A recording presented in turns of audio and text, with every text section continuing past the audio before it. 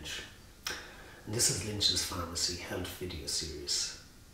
This video is on colds and flu. So the common cold is probably the most common condition that you see during the winter in Ireland.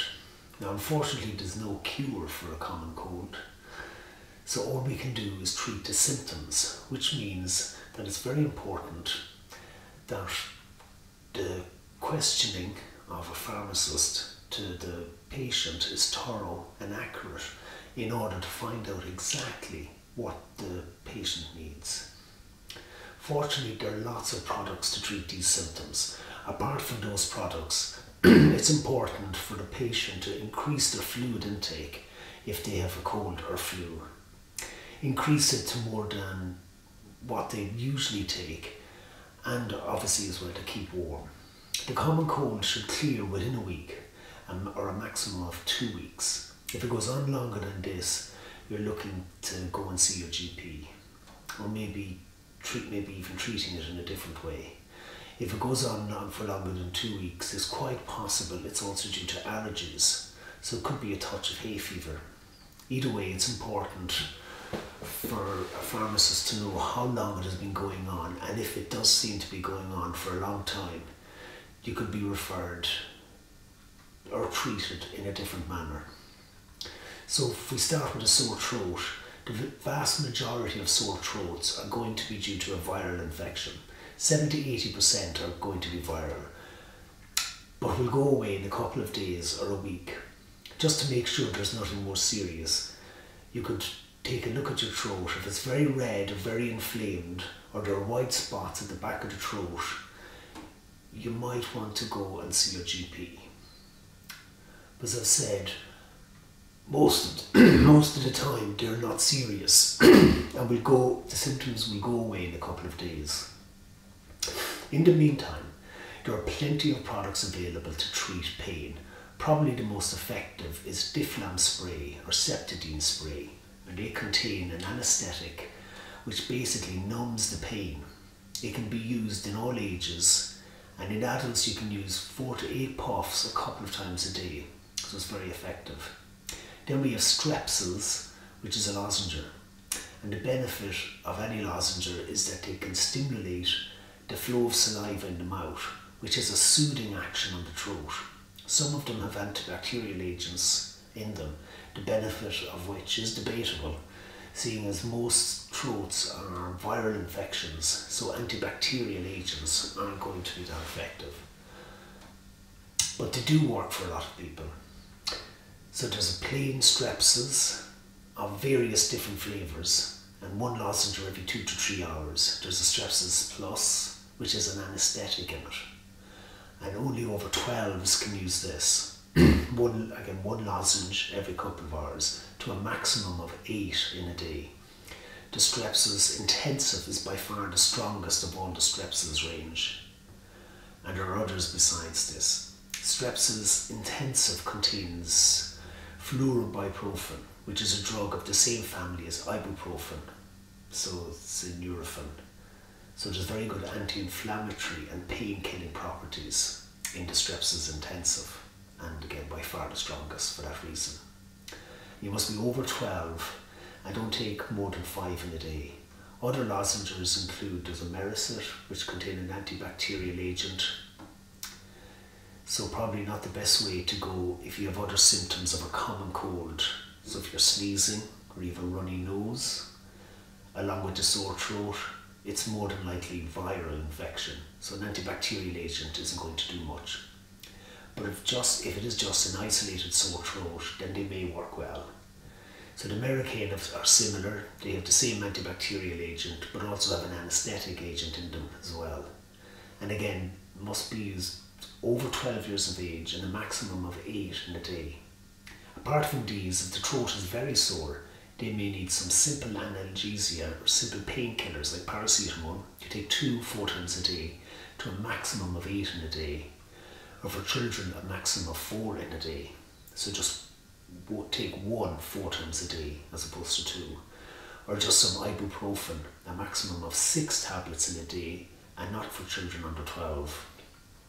Congestion is another common side effect of the common cold, and probably the most debilitating one as well. But there are lots of products to help relieve congestion, and the three main ones I suppose are Sudafed, Sinutab and Actifed. These all contain the same decongestant, which is pseudoephedrine. Pseudoephedrine acts by constricting the inflamed vessels in the nose, shrinking them back down to normal size and thereby reducing the congestion in the head. The important thing with pseudoephedrine, or any product containing pseudoephedrine, is that before you sell or before a patient buys it, you must make sure they're not on any hypertensive medication, or that you don't have a history of hypertension. The reason being that you have these constrict the nose, there's a good chance they'll constrict blood vessels everywhere else in the body. So if you have high blood pressure, the last thing you want is your blood vessels being constricted and that blood pressure being increased even more. So any product containing pseudoephedrine, and a lot of these products do, always make sure that firstly you're not on blood pressure tablets before you take one. So Sudafed is just plain pseudoephedrine. It can be used in over 12s. There's nothing else in it except a decongestant. Sinutab has pseudoephedrine in it. It also has a bit of paracetamol. So it's handy if there's a headache or a bit of fever going with the symptoms. It can be used in over 6s. Actifed has pseudoephedrine in it and also has an antihistamine. This is an excellent product for congestion with a runny nose. Anything with an antihistamine will dry up a runny nose or any excess mucus. So the Actifed is a decongestant and an antihistamine. But along with the antihistamine comes drowsiness. So there's a possibility of drowsiness with Actifed. For use in over 12s, it also comes in a liquid, which can be used from 2 years of age and up. Ilvico is a handy product for people who need a decongestant but do have a history of hypertension or are on hypertension medication. They can take this. It works well for congestion and it won't interfere with high blood pressure medicine.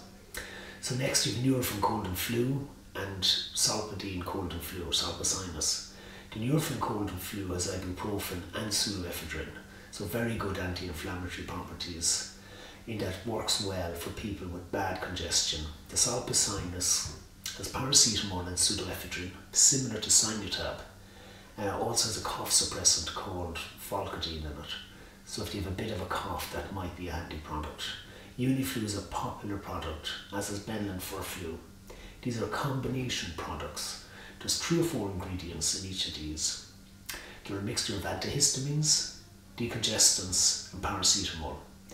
Uniflu has caffeine and vitamin C in it as well, and Uniflu can be used from 12 years of age and up. Benylin for flu can be used from 6 years of age and up. And for any of these products that contain paracetamol, it's always important not to take any other paracetamol containing products while you're on paracetamol. Like Lemsip has always remained popular. Plain Lemsip contains 500 milligrams of paracetamol. So one Lemsip sachet is the same as one Panadol tablet or paracetamol tablet. It also contains vitamin C, and it's really the heat and the lemon flavour and the vapours coming off that seems to help people with congestion and sinuses. The Lemsip Max Sinus and Flu is quite a good product. It has paracetamol and pseudoephedrine. So again, the same rules apply. Make sure you're not on heart medication, hypertension tablets before you take Lemsip Max Sinus and Flu. The local decongestants are applied to the area affected, so they're nasal sprays.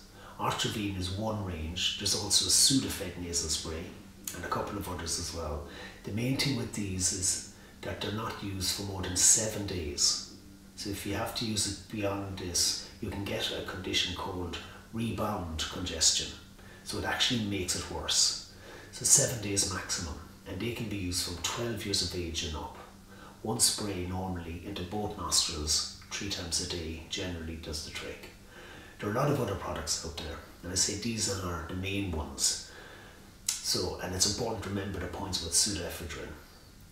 And if you're on hypertension medication, or if you have high blood pressure, there's no cure for the common cold. You just take paracetamol if needs be. You drink plenty of fluids, keep warm, and treat the symptoms as you need with these products. You won't be able to treat the common cold outside. There's no other products outside what you can buy over the counter in a pharmacy. So if you have any questions, you can contact me through the live pharmacist on the website. You can email me or call into Lynch's Pharmacy up in Broaddale and Maryborough Hill in Douglas and Cork. Thank you for watching.